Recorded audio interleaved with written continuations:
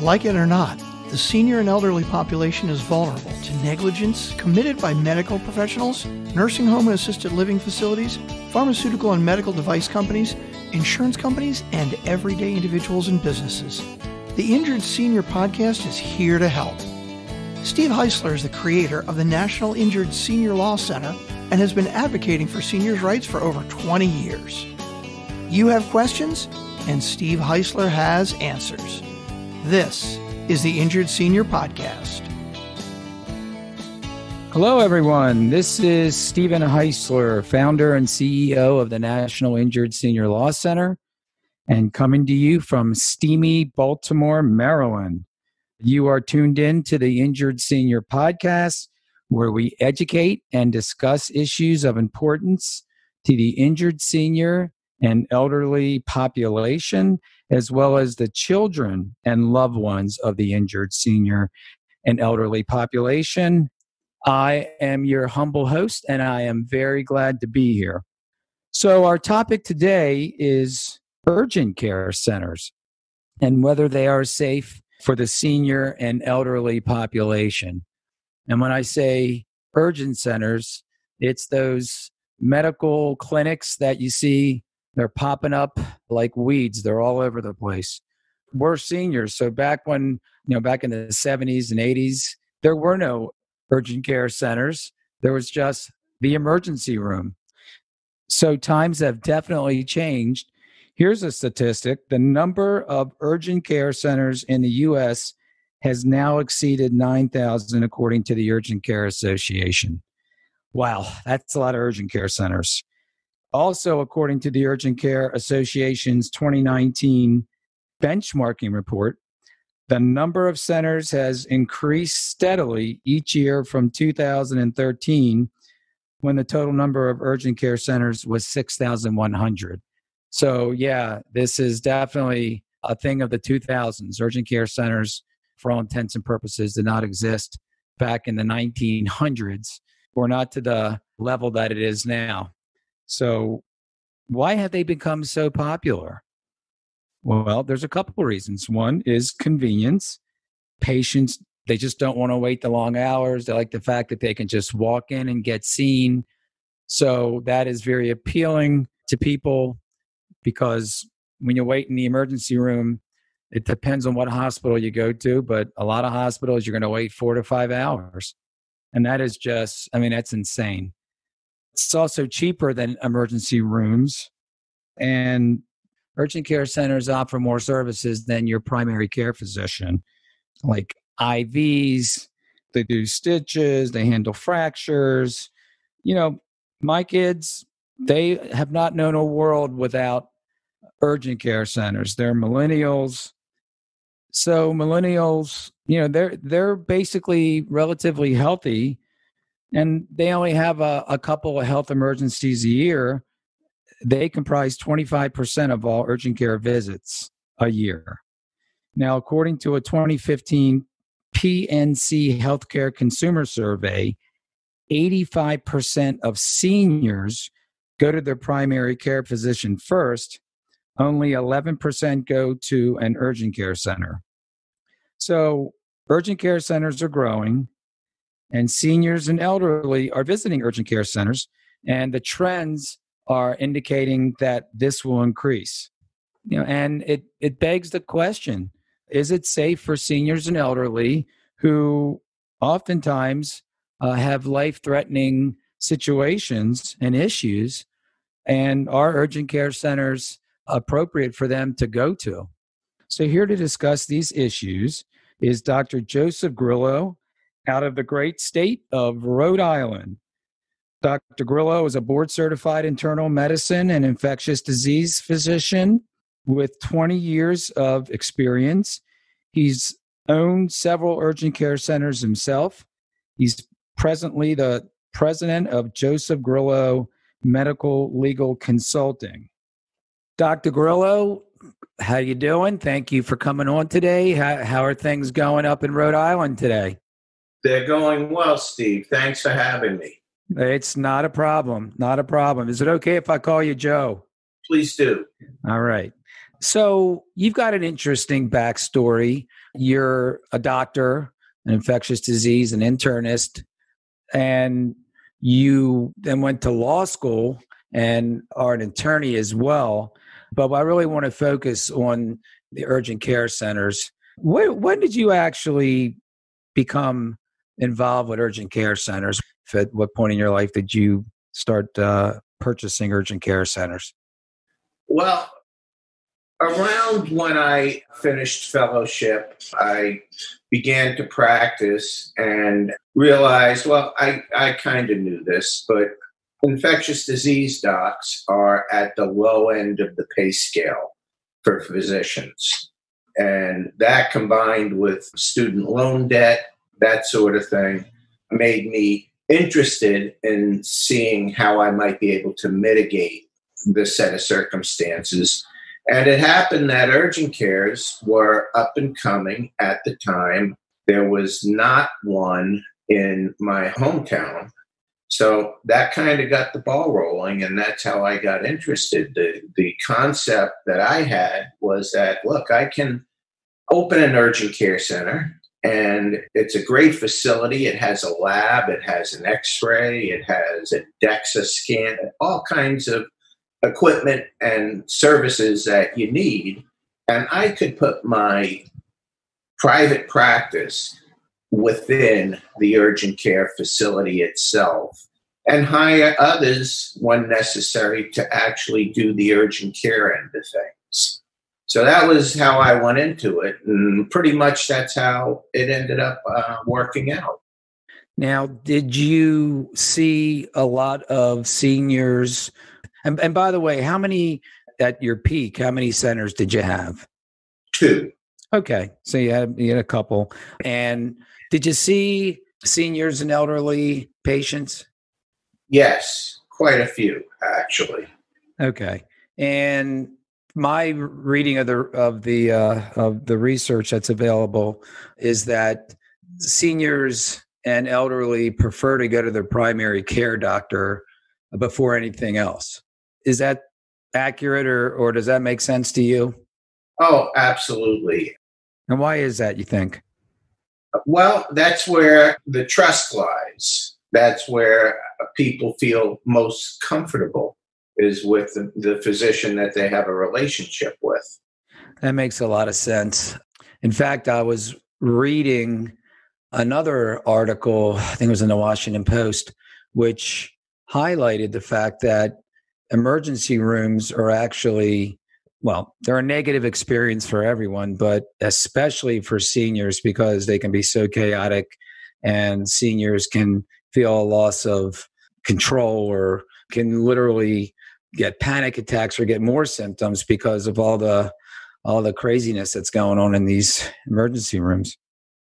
Oh, absolutely. If you just take the fact that an elderly person is going to have to sit in a plastic chair for 4 hours or so. Or lay on a gurney. Yeah, absolutely. But even before the gurney, they're sitting in the waiting room oftentimes if they're not emergent. And that wait can be many hours. And elderly people and hard chairs don't mix together well. Yeah, that definitely makes sense. All right. So the elderly and senior population are going to their primary care doctors. And you made a really good point that they have the trust and they have the relationship with their primary care doctor. But then did you start seeing some of those seniors and elders either coming over from their primary care doctor or just circumventing the primary care doctor and coming right to urgent care? Well, both, actually. Probably the most common was their primary care sending their patient over to me, over to be seen in the urgent care, because the primary wanted the patient, for example, to be seen, eyes on, and they weren't available. Or they wanted some ancillary service that we provided, such as an x-ray, a chest x-ray, for example, and their office didn't have that. We could do the x-ray and read it for them. So what would you say was probably the most common issue that seniors and elders were coming in with? The two biggies were upper respiratory, bronchitis or pneumonia even, and urinary tract infection, that sort of thing. So they were coming in via their primary care doctor with UTI and with upper respiratory?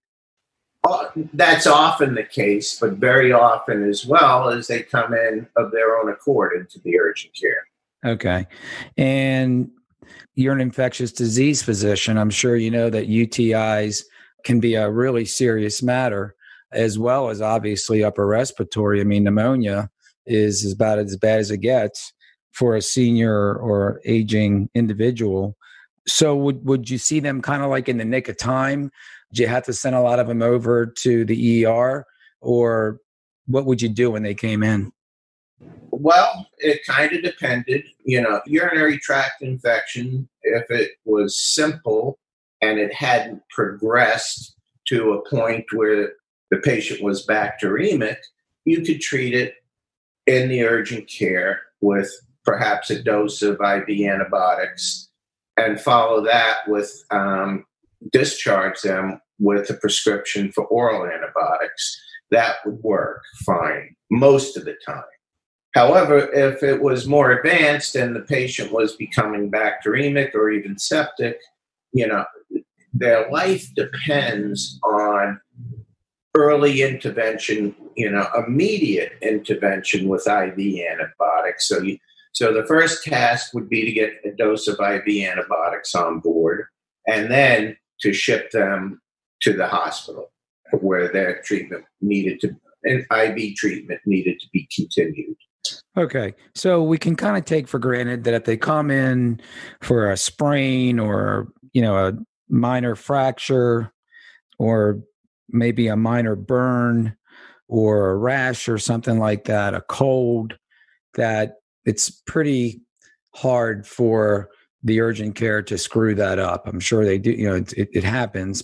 But for the most part, that can get dealt with and they can get them patched up and get them out of there safe and sound. But you're mentioning UTIs and upper respiratory infections, and those are serious matters. And as you said, if you give them the IV antibiotics in a more serious situation and get them to the ER. And the reason we have you on the show today is because I think that you're less than enamored with what has been going on with urgent care centers and using the situation where you've got something which can be serious with a senior and aging person. What is it about the urgent care centers, which I don't know if it's often, but you're seeing that maybe they haven't gotten the best care coming in and these UTIs or upper respiratory tracts were not dealt with properly. Is that correct? I've seen that, yes. Okay. You want to tell our injured senior community a little bit about the problem that you're finding with urgent care centers? Sure. Well, it begins with this. Many people recognize that urgent care centers can be profit centers. They can be very profitable. And it's a way of being profitable that doesn't require the investor physician to be doing everything to generate income. In other words, he owns urgent cares and they produce income for him. Now, the issue comes about when the physician owner tries to run too many centers. And what he does is he hires what was known as physician extenders. Physician extenders are people such as physician assistants and nurse practitioners.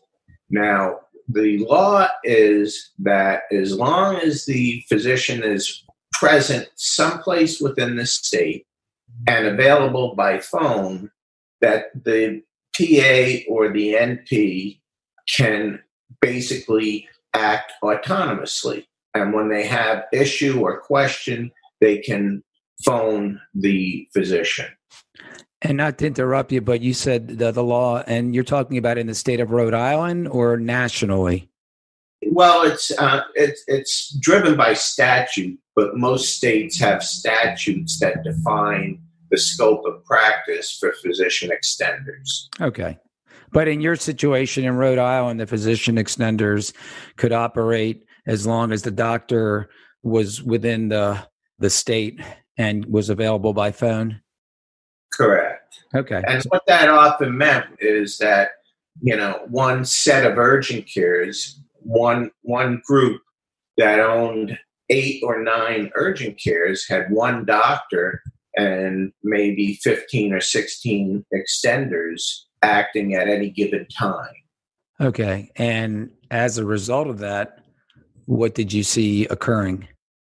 Well, as a result, the net effect was roughly that the extender was acting almost completely on his own. That if a case came in that was serious, the extender who was on his own would first have to recognize that he had a serious case. And then after recognizing it, would have to phone the physician to get help. And that's very unlikely to happen in clinical practice in reality. Well, I'm sure that when you ran your urgent care center, that was not the case. How do you know that this is going on in other urgent care centers? Because I know of the centers, I know of the people involved, and I know of the practices involved. And I know what I did to keep things safe. Okay. So this is obviously was a problem in your area. Do you have any evidence that this is a national issue? We know that urgent care centers are growing, and we know that there are chains of urgent care centers. Are you saying that is happening across the country, or what can you tell us? I can tell you that in the recent years, there's a good amount of case law that's come out which highlights this issue. Okay. And well, we know that every business is for profit unless they're a nonprofit. So we know they're trying to make a profit, but it's your contention that they're putting patients' safety in jeopardy, or they're putting it at risk? Yeah, the equation is simple. If I hire a physician assistant, it costs me less money than to hire an MD or a DO. All right. And you said you've read case law and you've seen some cases.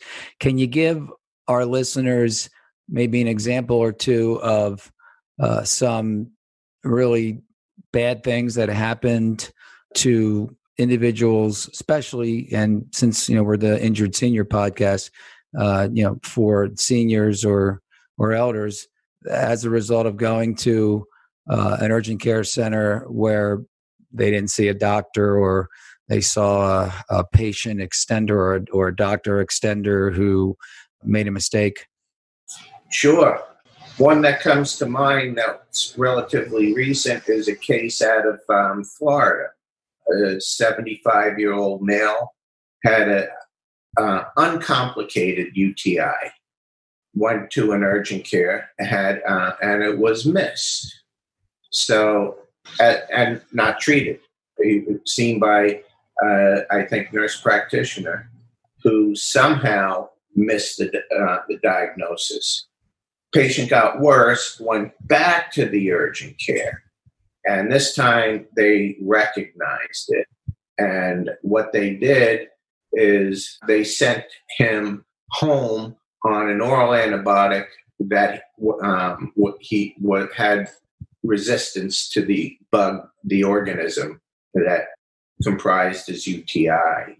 Now, the problem here is that the reason it was resistant is because he had previously had a UTI a year prior that was treated and found resistant to this particular drug. Now, the extender didn't look back into the records that she had available to her. She didn't realize that the patient's organism was resistant. And, it ended up that this patient died. Oh, God. Yeah. So this patient lost life. And as physicians, we know reflexively when in a situation like this to look at old records, see what antibiotics the patient has been on previously. Chances are, if the patient had been on a given antibiotic previously, there's a good chance that there's going to be present-day resistance. Right. So that would not be an antibiotic that you would use. That would not be your choice. In this case, the patient had established resistance to this organism. So that was the problem. And because a lot of these urgent care center franchises or chains, they're looking to really maximize their profits. So do you believe that in general they're understaffed, on top of the fact that a nurse practitioner or a physician's assistant is not a doctor? They also might be seeing more patients than they should be seeing. Could that have also factored into this horrible tragedy down in Florida? Oh, certainly. Definitely.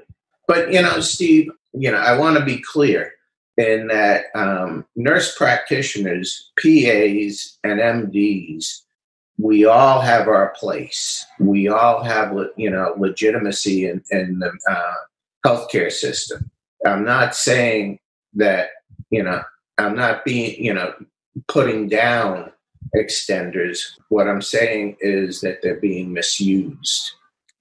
Got it. And that's good. That is really, really important information, because I'm sure a lot of our senior and elderly community that listen to this show at some point are going to consider going to an urgent care center. You're not saying don't go to an urgent care center. What you're saying is that be aware that you might walk into a center that might not be at the top of their game because of the things that you've been talking about during this show. Is that accurate? Sure. And, what a person can do is to call ahead to the urgent care, get an idea of the lay of the land. If there's a physician on call, if there's a physician in the facility, it's perfectly okay, for example, if there is a physician on premise and the person also, sees a PA or an NP, if they're collaborating properly, that's perfectly okay. But if the extender is going to be the only person in the facility, well, then maybe choose another facility. And is it realistic to expect them to tell you that there is or there isn't a doctor on staff or presently in the facility? Well, I think most often people are going to tell the truth. Yeah. I would hope. Right. No, I'm with you. I'm just looking out for our population. So right. Yeah, you can go to an urgent care, but call ahead. Would it also make sense to check the Better Business Bureau or go online and see if there's been any problems with that particular franchise or chain or urgent care center? Oh, absolutely. It's very easy to find the reputation of a given place online, as you know. Okay. So we're going to give thumbs up to urgent care centers, but with an asterisk. And you just need to be aware that if you're going to go in there with something that could be a serious situation, that you got to make sure that there's going to be a doctor on site to take a look and oversee the nurse practitioner or the physician's assistant. Would that be right? Yes, for sure. Okay. Do you have any other tips or advice to our injured senior population that's listening to this podcast as far as urgent care centers are concerned? I think it's important that any physician that you see is board certified. I would, I know that might sound a little bit much, but I think it's important. And I think it's important that if you are going to go to an urgent care, it's very reasonable to ask if the people that are going to see you, if they are board certified in either family medicine, internal medicine, or emergency medicine. That's an additional safeguard. And can you just briefly tell our listeners how you become board certified, or what exactly board certified means? Sure. First, a doctor doesn't have to be board certified to practice in any state. On the other hand, after a doctor completes trainings, for example, internal medicine training, which is a year of internship and 2 years of residency, after that, they sit for an exam. And if they pass that exam, basically, that's when they're given what we call board certification. And the significance of that is that the doctor has mastered his craft. Instead of, not preparing for and being diligent in studies and in going through residency and internship. And, they are diligent, they prepare themselves, they are technically knowledgeable about the particular field. Got it. Yeah. Yeah. So the board certified physicians are the cream of the crop. Yeah, definitely. Okay. They're actually, Steve, it's not that, it's kind of a bare bones requirement in my view. And in most people in my shoes, our view is that's being board certified is kind of a bare bones requirement. Okay. But is there a high percentage of physicians that are board certified? I would say over 50% are board certified. Okay. So when you call the urgent care center, you want a board certified physicians, you want the 50% that are probably a little more better prepared and better qualified because they've been keeping up and they've been honing their craft and they've been tested. It showed that they know what they're doing, right? Absolutely. Okay. Well, that's really, really good, valuable stuff. And that's an action step that I think everyone listening needs to do if you're going to go to an urgent care center.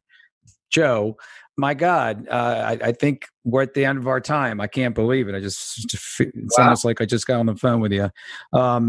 We are very, very grateful for coming in and exposing, a situation with urgent care centers that people need to be aware of. They shouldn't be afraid to go to urgent care centers, but they should know that some urgent care centers are overextended as far as not having sufficient physician personnel on location. Not all of them, but some of them. So you just need to call and make sure that there's a physician there. And he or she should be board certified. So like I said, that is just stuff that I didn't know. I'm 58 and I've gone to urgent care centers and never even once thought about whether or not the doctor was board certified. And sometimes I didn't even know if the person coming in was a doctor. As you can tell, I'm pretty inquisitive, so I probably, interrogated them. But I did not know that information, and I'm so glad that you came on to tell us about that conundrum that could happen. So, Joe, if someone wants to learn more about urgent care centers or has some questions about it, I know that obviously you've got a great website with some really good articles that you've written, not only about urgent care centers, but also about infectious diseases, on some of the medications that people are taking, how they could be dangerous. So I highly recommend that people go to your website. What is that web address? It's drjfgconsulting.com. You said JF, F as in Frank, G as in girl? Yes. Consulting.com? Yes. That's awesome. And can you tell our injured senior community what social media platforms you're on? I am on Facebook and LinkedIn. Okay. And what is it under on Facebook and what is it under on LinkedIn? Both are under my name. All right. So just type in Joseph Grillo and they can find you. Yes. All right. Well, again, thanks so much for coming on, Joe. And we're going to have you on again because there's some other really fascinating topics that you address that I found reading the articles on your website. So we're going to have you back to talk about those issues as well. So, folks, if you have any questions about an injury as a senior or elderly person, or if you're the loved one or a child of a injured senior or elderly person, maybe somebody who went to an urgent care and was not able to get the basic care that they are supposed to get, and something happened to them, feel free to give me a call or send me an email, and I'll be happy to take a look at it and talk to you about it. You can email me at info at injuredseniorhotline.com. Our website, the National Injured Senior Law Center website is www.injuredseniorhotline.com. And if you'd like to audition to be a guest on the Injured Senior podcast, such as telling your story as an injured senior or elder, or as the child or loved one of an injured senior or elder, again, email me at info@injuredseniorhotline.com. Also, if you like the content, and we had some great content today from Dr. Grillo, if you want to take a look at the show notes, just head on over there and you'll see the notes that our expert note taker took about this episode. And head on over there. You're always free to reach out to me again to discuss anything that is mentioned on these shows. And you have my email address. Finally, please subscribe to this podcast. Whatever platform you listen, whether it be Apple, Spotify, Stitcher, Google, go ahead, go on over there and type in Injured Senior Podcast and then subscribe. And then if you could give us a rate and review, that would be awesome. And believe me, the reviews are really important because I want to get some feedback on what everybody's thinking about our show, and always looking for suggestions to improve the show. This is your show, so please feel free to let me know what you're thinking and your thoughts. So thanks again for listening to today's show. Be sure to tune in to next week's show. I will talk to you next week. Be safe. Thanks for listening to the Injured Senior Podcast with Steve H. Heisler. If you enjoyed the podcast, please rate, subscribe, review, and share on Apple, Google, or wherever you get your podcasts. To find out more or to get help anytime, go to injuredseniorhotline.com or call 855-622-6530. We'll see you next time.